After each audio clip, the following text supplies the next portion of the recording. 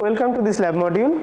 Here today we will be discussing something like PVD, like physical vapor deposition, and we will be demonstrating the part.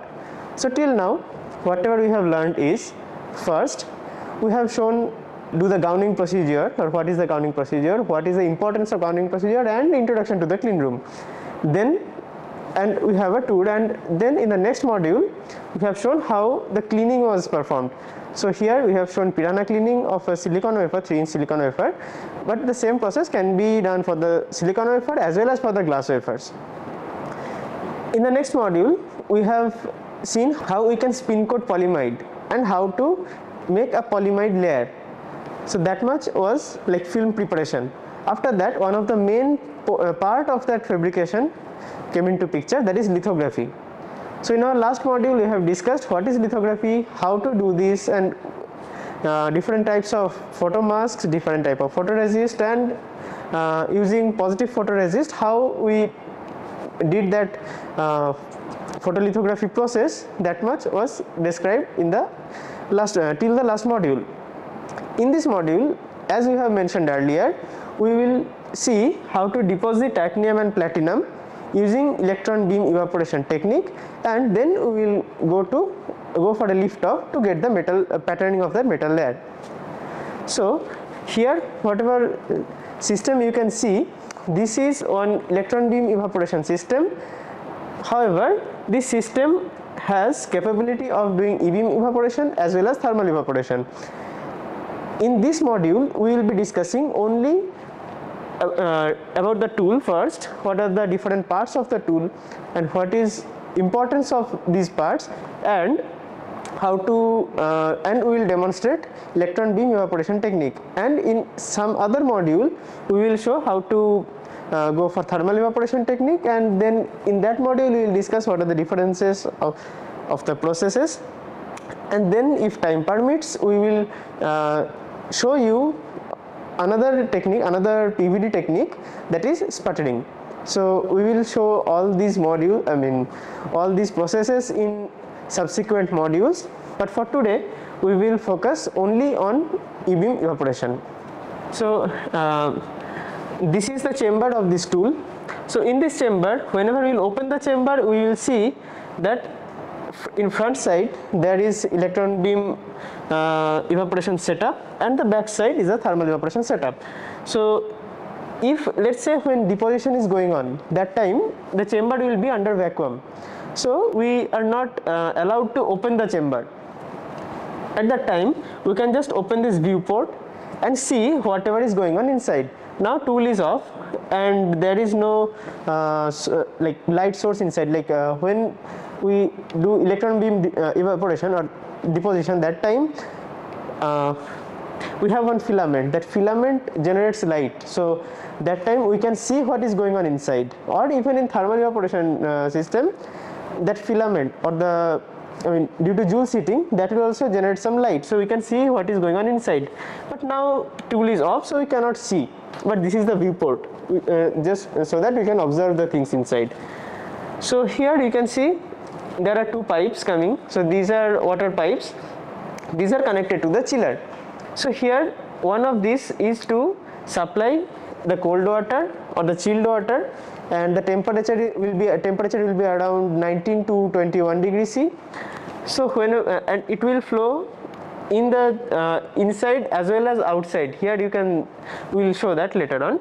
So here inside, outside, everywhere the connection is there, so it will be used as a coolant. So whatever temperature or the heat generated inside will be dispersed, and using the other one we will just maintain a flow of water, so that we can cool down the tools inside as well as the chamber.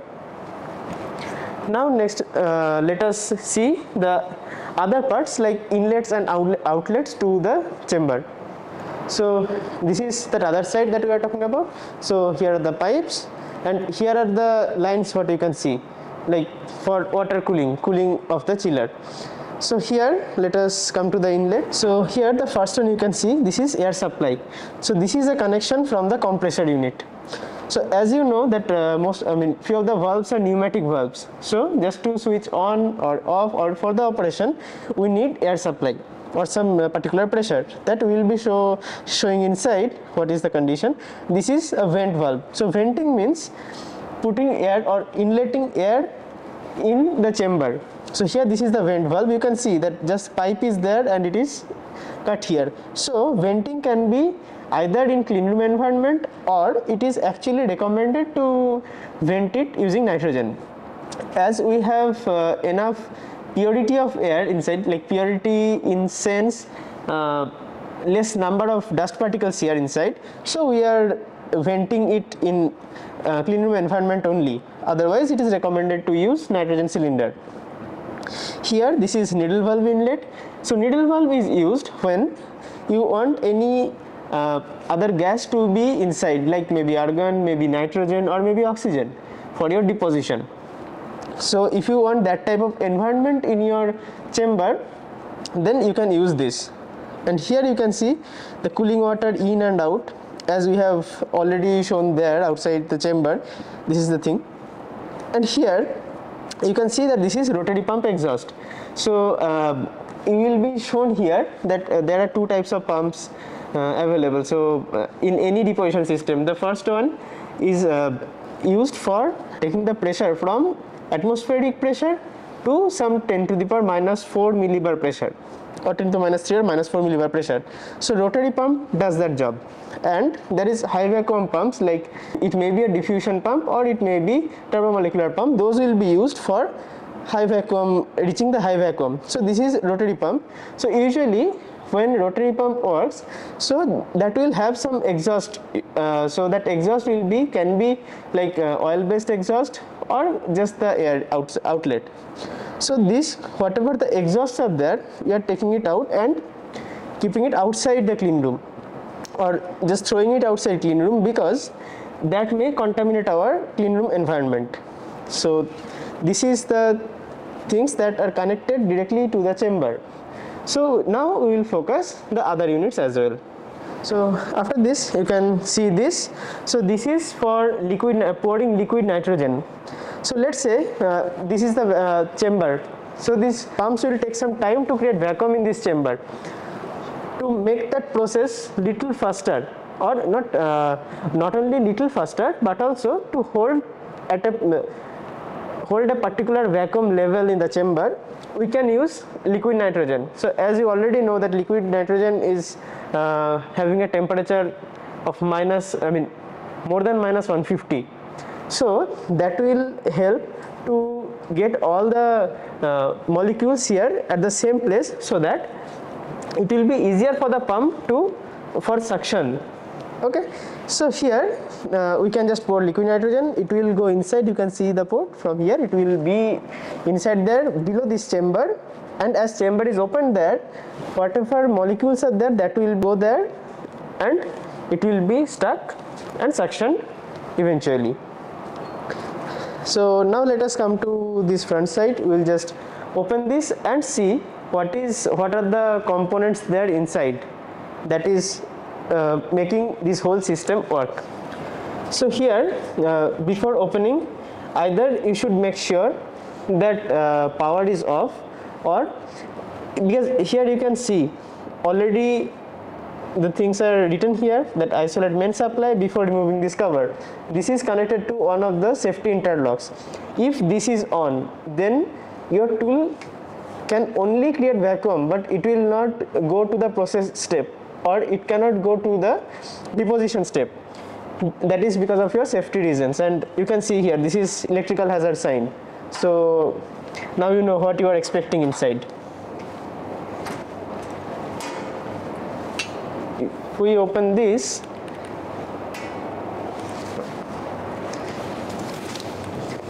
so here you can see the first one. This is a rotary pump that we were talking about. This rotary pump can create a vacuum up to 10 to the power minus 4 millibar range.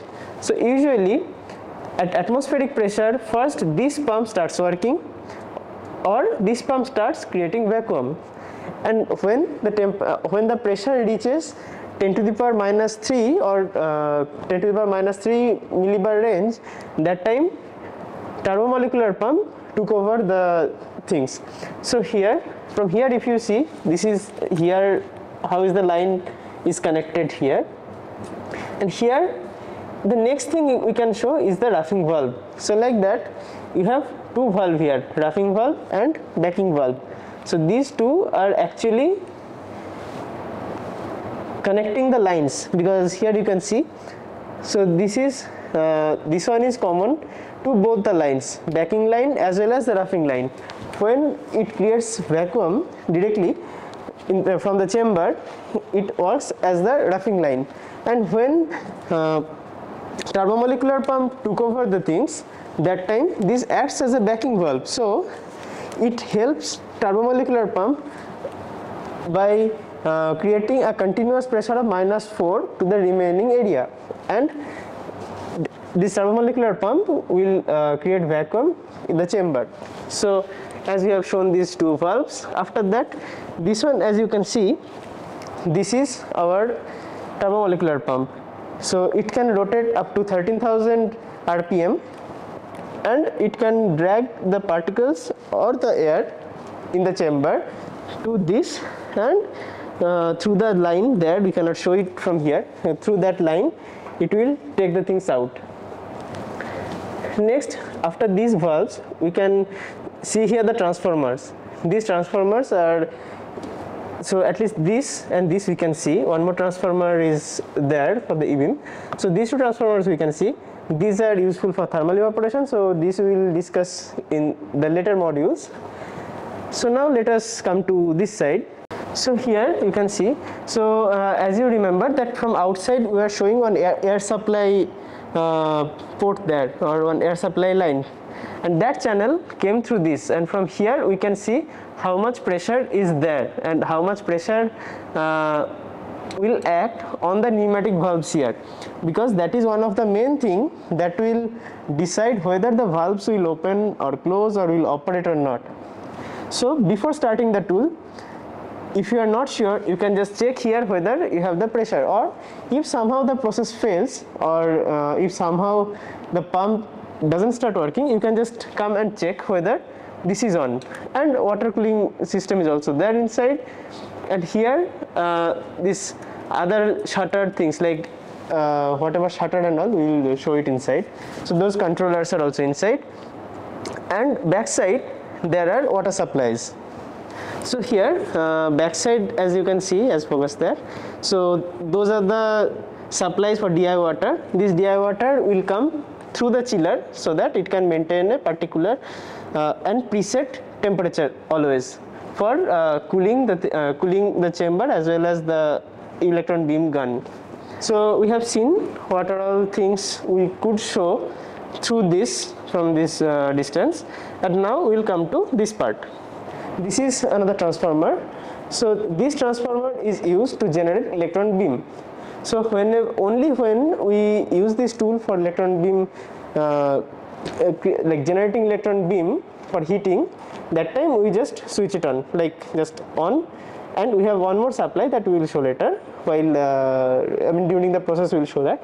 So here you have to on, and you can see here interlock and fan, these two are very important here, because as long as all the interlocks are not met, your system or this transformer output will not come, because this is 5 kilovolt system, or output is 5 kilovolt of this transformer.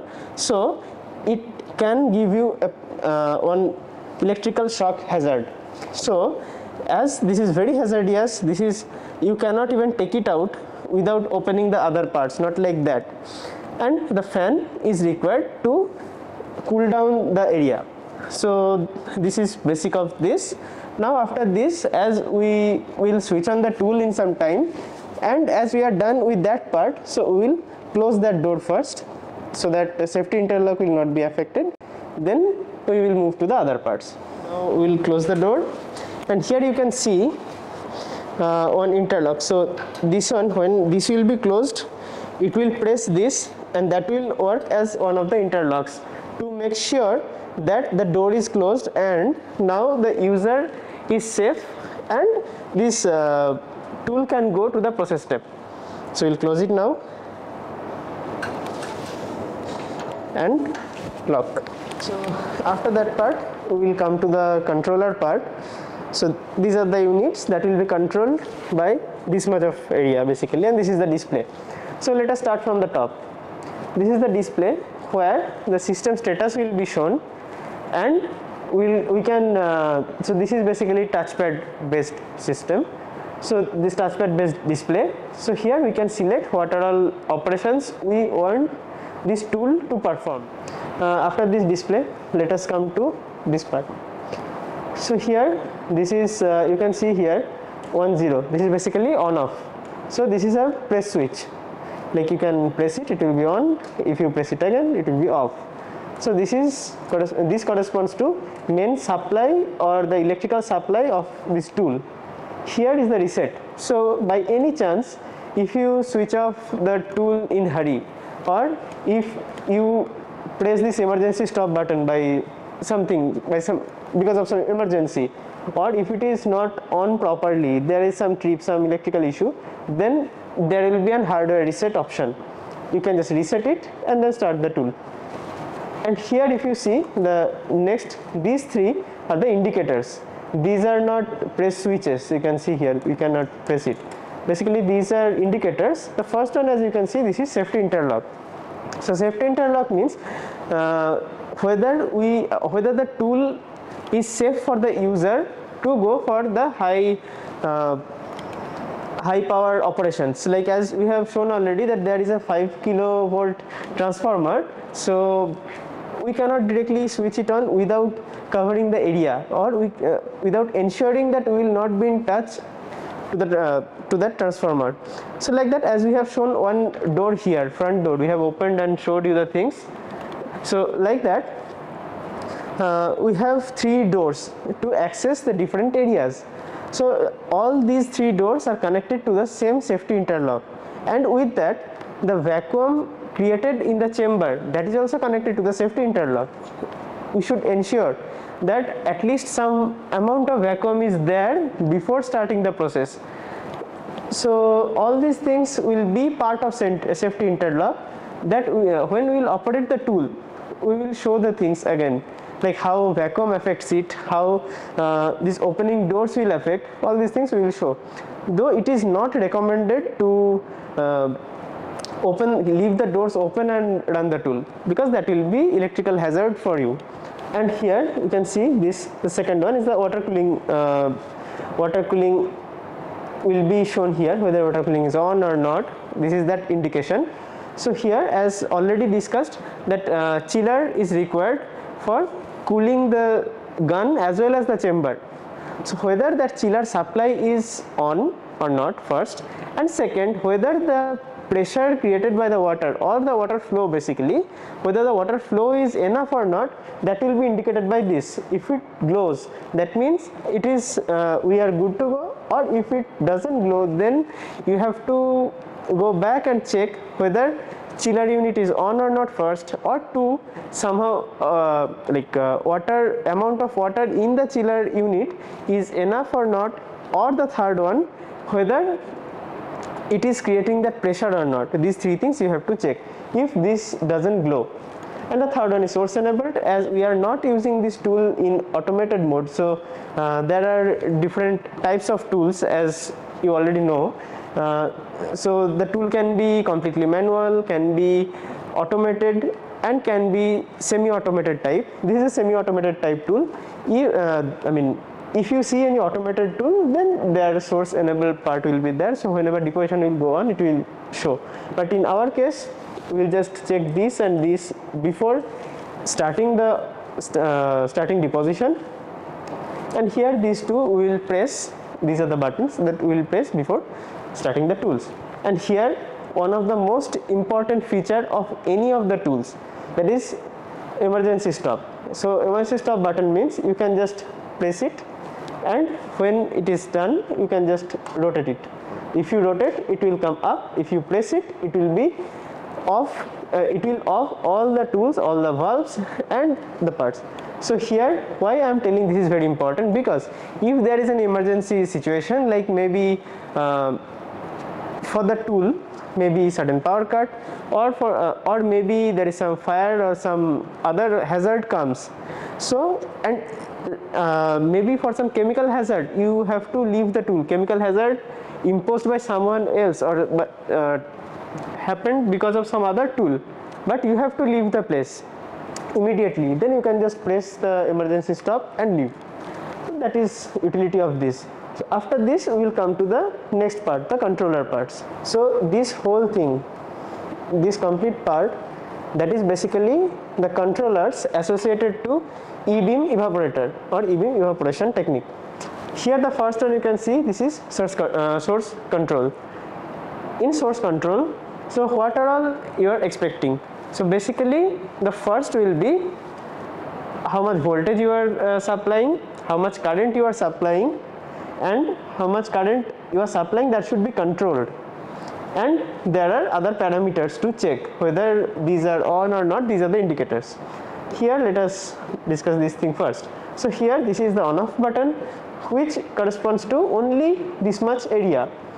So when your transformer is on, that time, like E-beam transformer is on, that 5 kilovolt transformer that we have shown, then you can just press it. This will be this is press button. After that you can wait for some time, start the gun. This gun corresponds to the electron beam gun.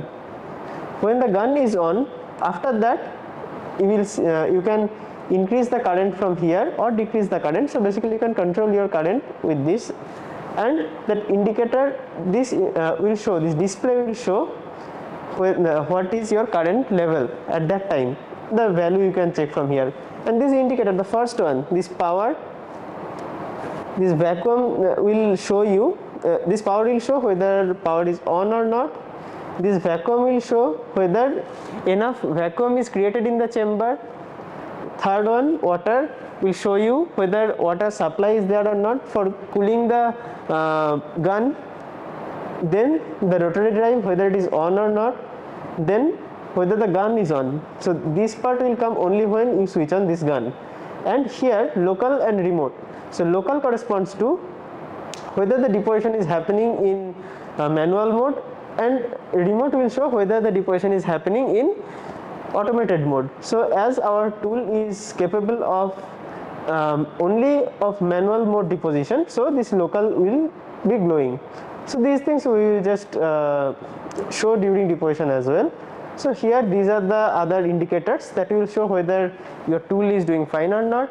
With this HV adjustment you can actually adjust where the beam will fall. You can change it through that, and it is, once it is fixed or finalized, it is recommended not to touch that and shift the beam.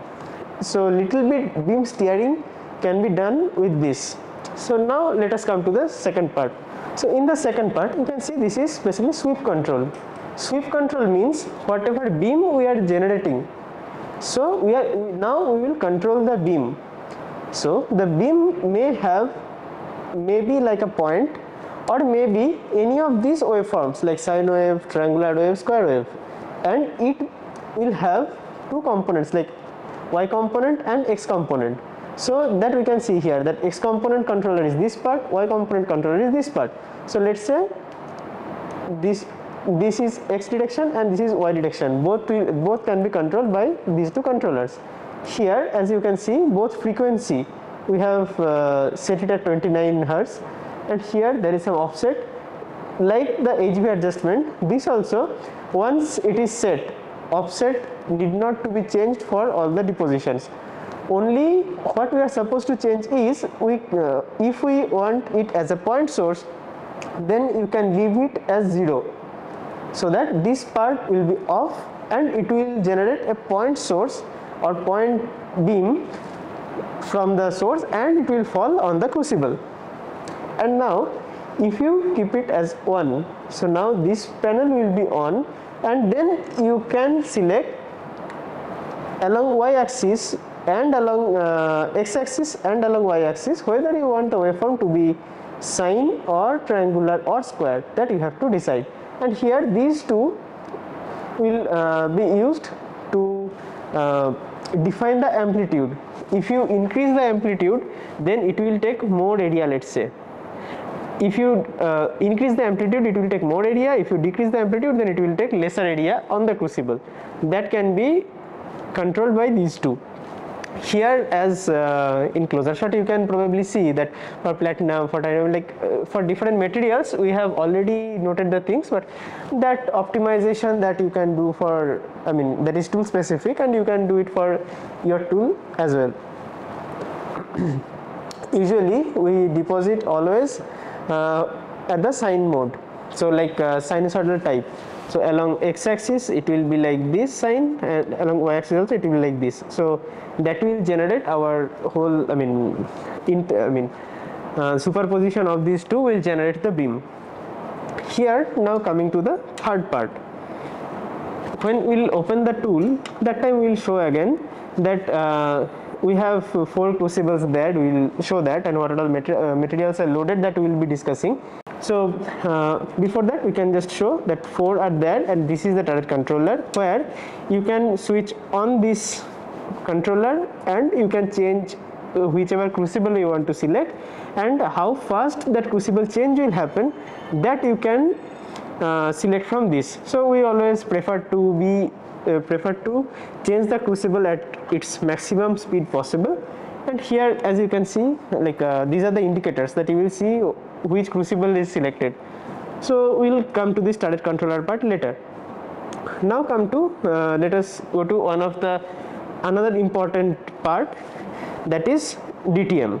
In this DTM, we can mainly see two things here, two displays here. One is about the rate, another one is about the thickness.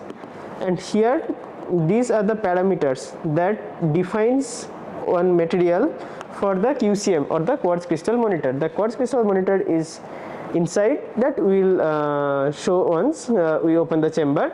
And here actually we can input properties of the materials. So we can select a film number, and correspond to that film number we can actually give the inputs as number, basically like tooling factor, then density, then ACI, or tooling factor again, tooling factor correction, like that. So with this we can just define one material for this particular DTM. So whenever we will go to that film number, let's say film number corresponds to titanium, or film 1 corresponds to platinum. So let's say when we will deposit platinum, as all these values are already there, so we will just select film 1, and we will get that stored values there, and from that we can whatever material will be deposited on the QCM or quartz crystal monitor, we can get a rate of deposition, and thickness means total how much thickness has been deposited. These two will get, and this is the controller, like start, stop and test, like that, for refreshing or for starting the thing. And increase and decrease, these two are useful to write or to give the input about film number and about these things. So this is what this is how we are using this DTM or digital thickness monitor. So after DTM, this is the next panel. So here this corresponds to mainly current levels, then DTM on or off, DTM power supply, then shutters. So let us come one by one. So here this LT secondary current, HT primary current, and this these current controllers. These things will be discussed on the next day, because this corresponds more to thermal evaporation. So leave this part for this module. Let us focus on this part. So here, as you see, if we switch it on, then this is basically DTM will be on if tool is on, and here this is E-beam shutter. So electron beam gun shutter is here. So on crucible, on shutter is there, and it will be there as long as material is not completely ready for the deposition. So it will melt, and it will start, I mean, we have optimized the recipe. So as per the recipe, it will start at some point, it will be like, it will be ready for deposition in a steady rate. So till that time we have to wait. So after that we can just open the shutter. Here again two things are there, like local and remote. So remote corresponds to automated thing, that we don't have that option here available now.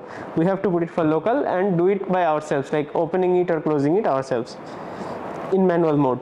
So this is controller of the shutter part. Here this is rotary drive controller. So if rotary drive is there, so if we want to deposit material in static mode, then we can just keep it off. If we switch it on, then rotation mode will be on, and after this rotation mode is on, that whole chuck that will be showing, that chuck, the whole chuck will be rotating. So if we there are differences that we will be discussing, but this is for rotation, and here rotation controller. So this will change the speed. Here for this tool we fix it at one point and we optimized all the recipes, so we do not prefer to change this or change this RPM. We just if we want stationary mode deposition, then we leave it here. If we want deposition in rotation mode, then we just switch it on. That you will have a better idea when you will see operation of the tools. So now we are going to switch on the tool. So as I have already mentioned, that chiller and compressor should be on. So that is here on my right side, that we will switch it on eventually, and then main power will be on. That connection, that supply is here. So let us come to this first. So here the first one is connected to the chiller and the second switch is for the compressor. So let's switch on the chiller and compressor.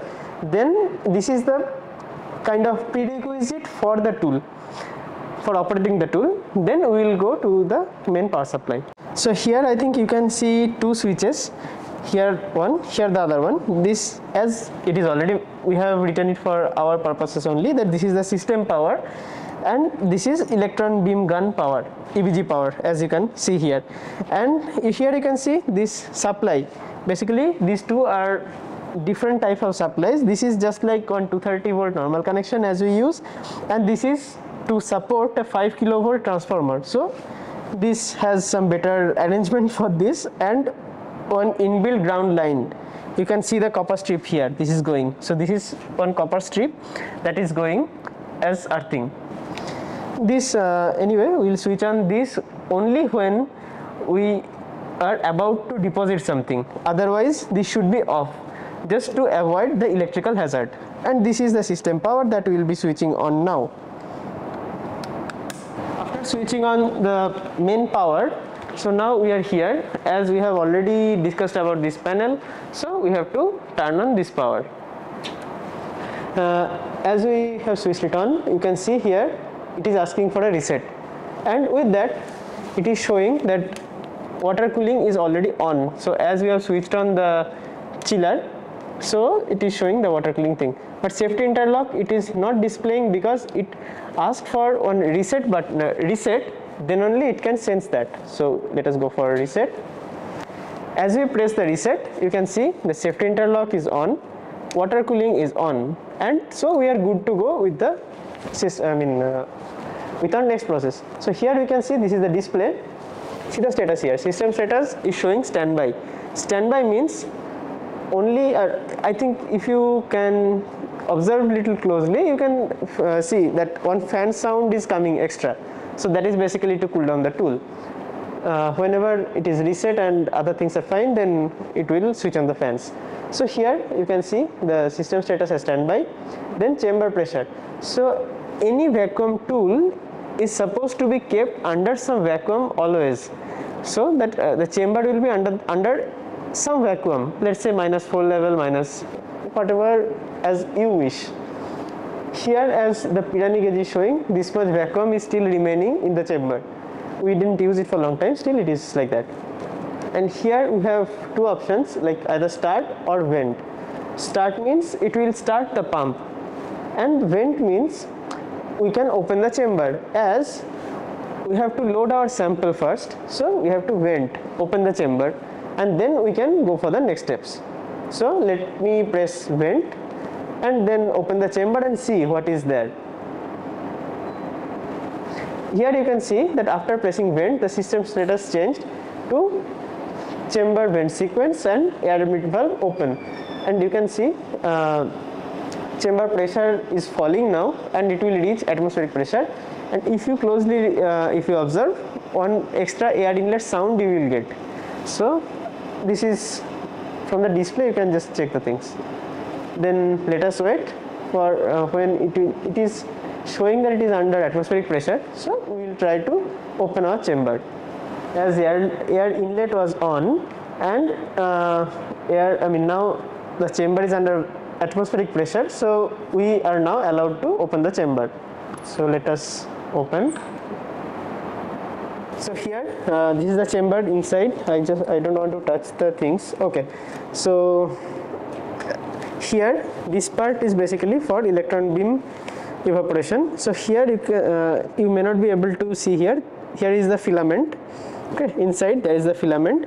So that filament will be heated and electron beam will be generated and pass through this. So here we have one open area, like on square rectangular open slot. So from here the electron will come, will avoid this and fall here. So in the theory classes, I think you have already you have taught that one filament will generate the electron beam, and using the magnet here there will be a 270-degree deflection of the film and it will fall on the crucible. So you can see it here now. Actually through this and with magnetic film, magnetic field, it will come and fall here. Here you can see this is the shutter. So as long as this material is not properly melt or is not ready for evaporation, still some amount of material will come out. So this shutter will stop it and stop it from getting deposited on the chuck. So here is the chuck. We will show the chuck again when we load the sample. So, and here you can see two pipes. So basically these are the chiller, these pipes are from the chiller unit and to the chiller unit. One is inlet, the other one is outlet. This will be useful to cool down the filament and this whole module during deposition, and even after deposition you can just keep your chiller or you can keep your chiller on, so that water will flow through this and it will be cooled down. Otherwise this is a filament made up of tungsten. The tungsten filament will be very hot, and you should not open the chamber and let one hot filament to be exposed to the air. There is a fair chance that it will be oxidized or it will go bad also. So this is mainly about this module. This here you can see, this is a QCM or quartz crystal monitor. This is here it will be deposited at the front side. Here it will be deposited, and the data we can get it from the DTM that we have already shown and discussed. It is there. And here you can see one turret. This is for movement of the turret or the crucibles. The crucible we will take it out and show before that. So this will be useful for moving the things. And here you can see right side, this facility is there to generate plasma inside for cleaning purpose. So we can generate plasma and clean the chamber inside. That is on. And back side you can see that is for thermal evaporation, that we will discuss in the next module or the upcoming modules in one of those. Here this is basically our chamber. Before that let us come closer to see the crucible. So to get access to these crucibles, we have to open the shutter first. So let us remove the shutter, open the shutter. So here you can see one of the materials. As I already have mentioned that there are 4 crucibles. So let us just check what are all 4 crucibles there. So this one is, so here titanium is loaded, you can see. So how to take the crucibles out? It is like you can take any tweezer like that and just slowly take it out. Okay. And here you can see that these are basically the holders for the crucible. Okay. This whole thing, this turret can rotate or can move. So before checking the other things, I just want to press it. Okay, so before any deposition you should check whether enough material is there for the next deposition. That is something you should follow. You should not end up depositing your crucible material on your sample. That is something you should check. So this is the first one, titanium is loaded here. Then we already changed the things, so you can check here. See, it is rotating, moving to the next crucible. Okay, here I guess from the color you can understand that this is gold. I'm just taking out this and show. Okay, so gold is loaded here. You have to just remember which crucible corresponds to which material, or what type of material is loaded in which crucible. That you have to just keep a note before deposition, so that you can you can deposit without making any mistake. So here if you see this crucible, this is aluminum. So one quick note for who are not used to use these tools, so you can see some extra material here, right? So who are not familiar that much to this tool, just a quick note for them. You should not fill material more than 70% of any crucible, 70 to 80% max. If you fill more than that, it will spill. So when we started, this aluminum is like the cheapest material, and for any for testing purpose usually people use aluminum. So similar purpose we used aluminum, and it just got spilled a little bit. These type of problems may occur because of either shifting of the beam, or not proper placement of the beam, or it may occur due to loading more amount of materials. So you should take care of this. This is aluminum, and as the next one we will show,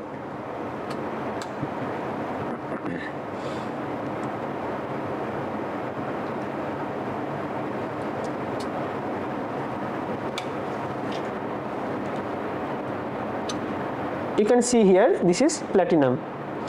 So as already discussed the other day, that whatever patterns we have, we want titanium, platinum, basically platinum as the metal layer and titanium as the intermediate layer or the adhesion layer. So we need to deposit this, and we have already shown that titanium is also there, and that amount of material what we want to deposit, that is also kind of okay. So we can now go for the deposition. That is our first thing. So as we will be depositing titanium first, so you should make sure that titanium will be there first, and then the gold titanium will be there first, and then we will change during the process. Okay, so this is how turret controller is used and how this can be used. And here if you can just see, it's rotating. You can check it from here. If some problem happens here, then definitely the rotation will be stopped. So as I was telling that it should be, in our case it is Crucible 3 for our tool. We kept titanium in Crucible 3. So let it reach Crucible 3, then we will stop this rotation, or this will be stopped by itself basically. So see, now it's stopped, and we have titanium there, and we have checked all the crucibles, and the materials are fine. So after all this, before starting the things, we will close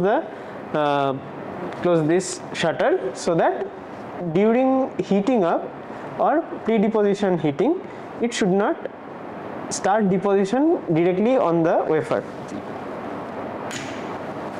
Okay, so it's covered. So okay, now let us discuss few general things, and then we will show how to load the sample on that. Till now we have actually shown the crucibles inside, with loaded materials. So this is how the crucible look like. This is the spare crucibles. So here we can actually, if we want to load any new material, we cannot reuse any crucible. So we have to have some spare crucibles with us. Now crucible material can be different. like based on the material you are using it for, crucible materials are different. Let's say if material X will diffuse in material Y, then X and Y materials together you cannot use either as crucible material or the material to deposit. Then material X will diffuse through the material Y and you will end up wasting the material. So for using any, or for before loading any material, you should check whether the material diffuses through that, and you will find there are various online sources where you will find for a particular material, let's say for gold or let's say for platinum, what type of crucibles can be used. So that you have to check first, procure the crucibles according to that, and then you can load the materials and load it inside the chamber. Here two crucibles you can see here. So here the left hand, this is molybdenum based crucible, and right hand, this one is graphite based crucible. In close up obviously you can see the difference, like its smoothness, how it is made and all this. So materials and even weight, you can feel all this weight and you will understand the differences. Though from like a far look it may be of the similar color, but this is not the same material, you will understand these things. So here before loading any crucible, obviously you should just wash it, clean it once with solvents like acetone IPA, and then you can put your put the material here and you can load it. So here if you see, this is of 15 cc. So like that, crucibles are available for different volume. So how much volume of material or how much material you want to place inside your chamber, that can be governed by what type of crucible or how much volume you are getting. These are 15 cc. So like that you can have 15 cc, 25 cc, 40 cc. These are like you can check any of the vendors sheet and you can understand what type of crucibles are available and what are the volume of the crucibles. So just a spare thing, I just showed it to you. And as you have already seen after one deposition how it looked like, so when deposition will be there or vacuum creation will be there, that time I will show you the materials as well, how the raw materials will look like. Okay, so now let us take this chuck out and we will show how to load the things, and we will prefer to load these things in a solvent bench, so we will go there and show you the things. So let us take it out.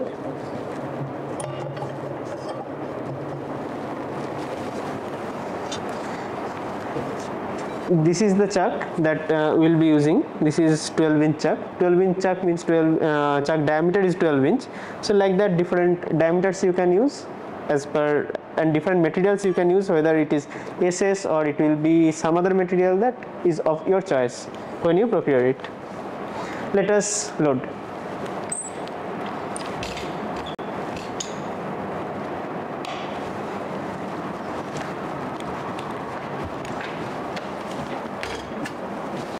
So here, as I kept here, you can see that after lithography what the sample was, it is already here. It was in a desiccator overnight after post exposure bake and development, and after development we have performed hard bake for 3 minutes. After that, this is the sample where actually last day we showed you the patterns as well. It was kind of visible that time. So we load this sample on this chuck and place it inside. So for loading the sample, there are multiple ways of loading the sample on the chuck. So you can see here the clamps. So if you have standard 4-inch wafer, then it is very easy to load using these clamps.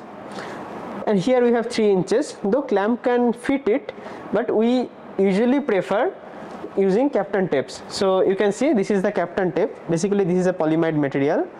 So the same polyimide material that is here, it is similar, but thickness will be different, and this is commercially available. So we prefer to use polyimide tapes or Kapton tapes. So so here if we see,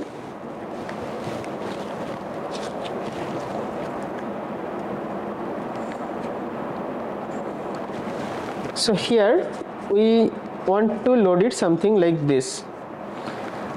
So here if we load it, here you can see top material is also polyimide, and here if we put some Kapton tape on this, and there is a sticky material, that is our gum, so it can peel the whole layer. So we have to fix this polyimide layer first on the back side, and based on that we have to load the things. So we'll take some time to load it. After that we'll come back again and show you how it is fixed on this. So here you can see we already pasted this sample using these Kapton tapes. Usually 2 or 3 like this will be enough, and we tried to avoid attaching tapes on the front surface so that this thing will not come out, or this polyimide film will not peel. That was our thing. These things are there. Now what is status of this sample? We can just recall the things again. So silicon wafer is is the supporting material. Then the substrate is this polyimide film that we have deposited, or we had prepared the film the other day.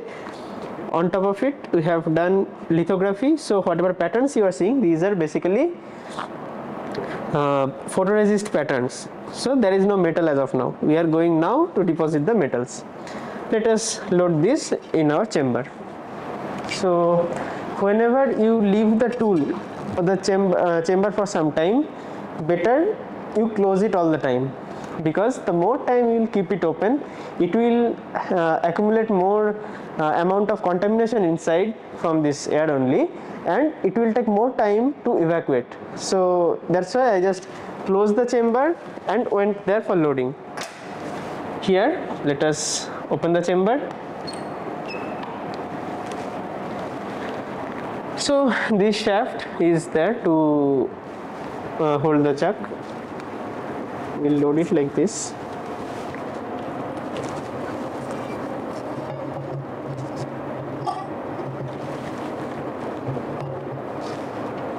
This is fixed. Now this shaft can rotate, so that this whole thing, this chuck will be rotated. So here we will show you today first the stationary deposition, and then deposition in rotation in same vacuum level only. So first we will just let us just, as I told already, that I will be showing stationary. So for stationary deposition, always it should be exactly above that, so that deposition will be maximum. If it is in rotation, then you don't have to worry, because then whole chuck will be rotated, and in rotation always uniformity is better. So we prefer deposition in rotation always. So you have to remember that when you are optimizing any tool.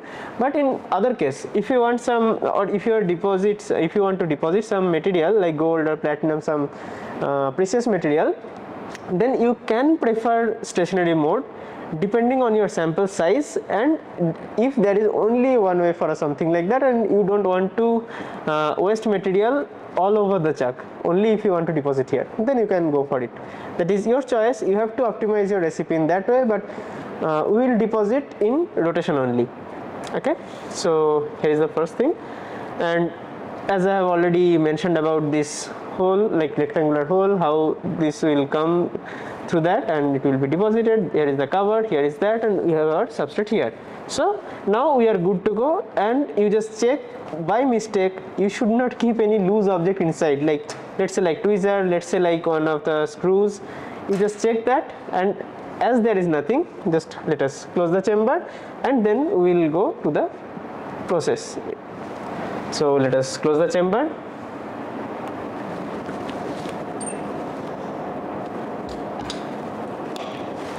This is done. Now here is our tool. So now let us see what is that tool condition. If you see here, safety interlock is off. As I already mentioned, that safety interlock corresponds to the doors, like whether all the doors are closed and whether there is some amount of vacuum there in the chamber.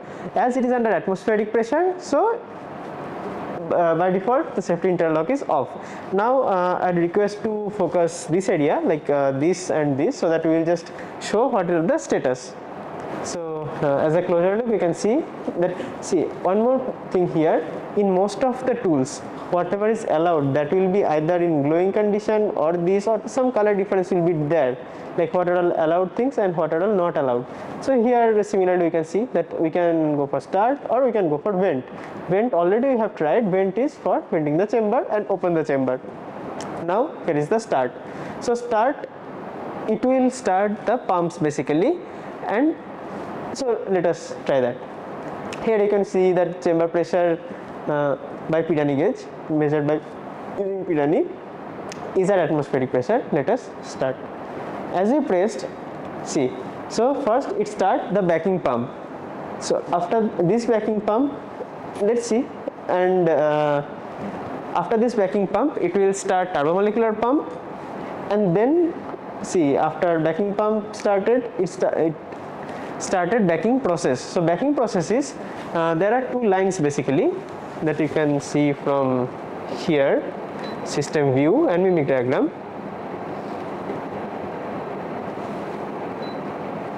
So here you can see this is the rotary pump, this is acting as a backing pump now. How? See here there are two lines, one is roughing line, one is backing line. Backing line is through this. So here as you can see, this is our chamber, so through that we are taking the connection here. So backing valve is open as it is glowing, as I already told. A backing valve is open and roughing valve is closed. So through this line we are creating the vacuum now. Why backing line? Because before starting this turbomolecular pump, it want to make some sort of vacuum. Okay, so here is the reason. So this P1, P3, P2, these are the gauges. So P1 is the Pirani gauge, P2 is also another Pirani gauge, and this is P3 is penning gauge. What is Pirani gauge and penning gauge? These are already covered in theory session. We will discuss it again, but before that, so as you can see here, turbo pump is on, it is glowing. So let us go back to the system control and see what is the case. See, it is showing turbo acceleration. So as turbo pump was off, it was having some 0 RPM as a rotation. So here it will increase to 13,000 RPM or its rated speed. That will take some time. So this is the so that is why we are seeing system status as turbo acceleration. It will be turbo ready. So when turbo pump will be ready, we can go for vacuum cycles. So let us wait for some time as long as turbo acceleration is going on. So now as we can see, after waiting for some time, turbo pump ready. So now we have these many options, like stop, we can stop the tool. So stop means it will basically decelerate the turbo pump and it will prepare the tool shutdown step. Cycle is like vacuum cycle, we can vent at any moment till now, and process. So we can start deposition, but as we know that deposition is supposed to be at 10 power minus 6 millibar pressure or that much of vacuum, so we cannot go for process now. So we have to go for vacuum cycle, and vacuum cycle is automated here, that we will see here how it works. As turbo pump is ready, let us press cycle and then explain the things further. Cycle. So first it will start with cycle sequence roughing. So first roughing cycle will start, that we can see here. Let us go to that diagram.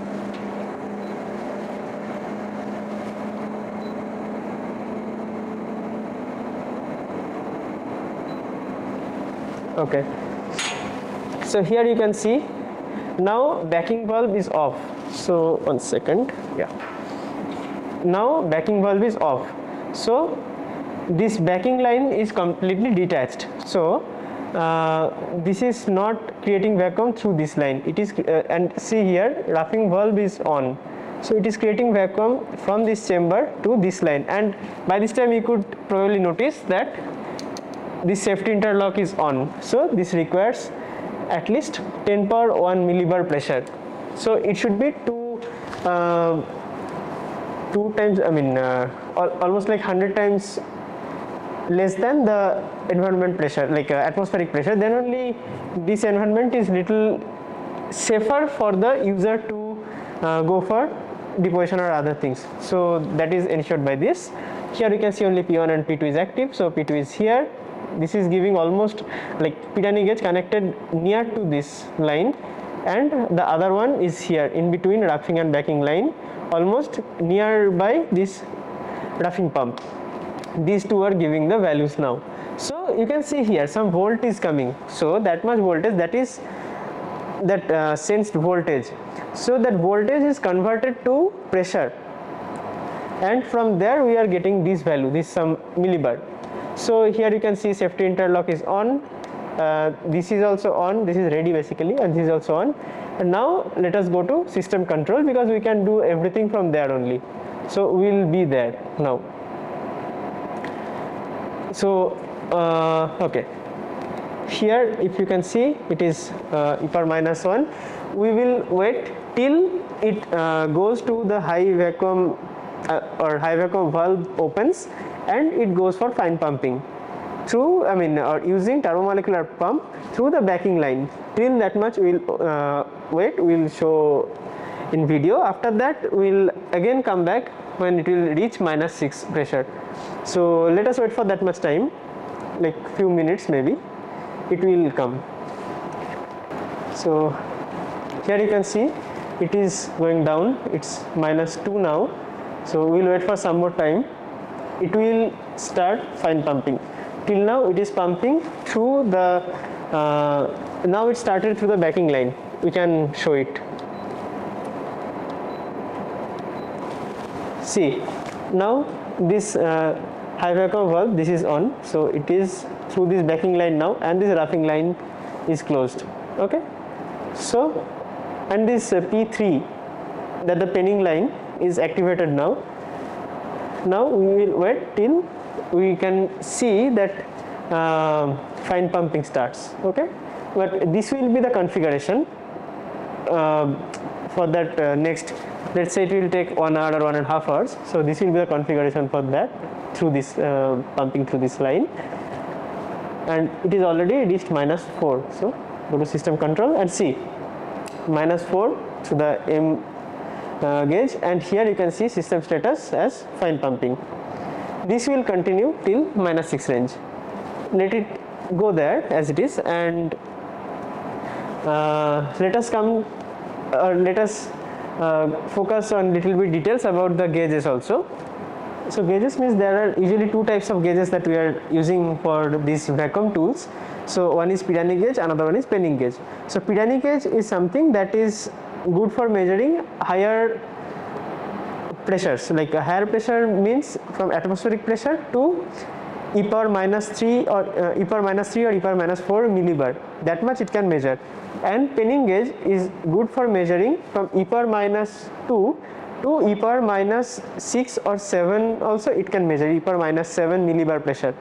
So as for this tool we will be we have this atmospheric pressure range, as well as when it will be under vacuum we need to measure e power -6 or e power -7 millibar range.